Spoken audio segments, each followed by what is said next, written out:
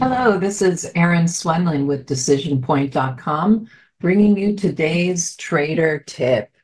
All right, so the market seems to be holding its own right now. It's been very interesting to see how the mega caps have started to fade and the broad market kind of picked up the slack and moved on in. We're seeing a little bit of a little strength coming back into the mega caps as of Monday. So it'll be interesting to see if we get some follow through.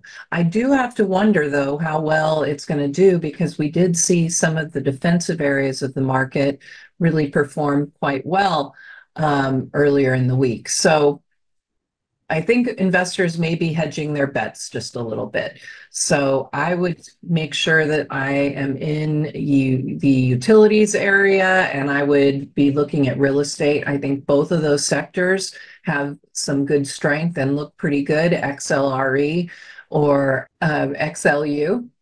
But the tip I wanted to bring you today is actually that Bitcoin is really looking good. It has been rallying, so I'm not bringing you anything you haven't heard necessarily. But I have to say, with the way it's reacting right now on this rally and the way the indicators look, the indicators tell me it's not overbought.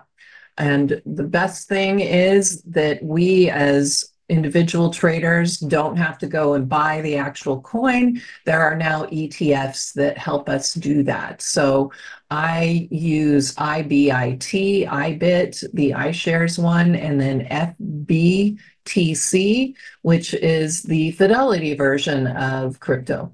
So go ahead and take a look at those charts. I think that you'll like what you're seeing.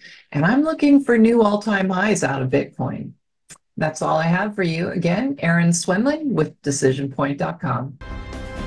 Go to businessfirstam.com for where to see our show on TV.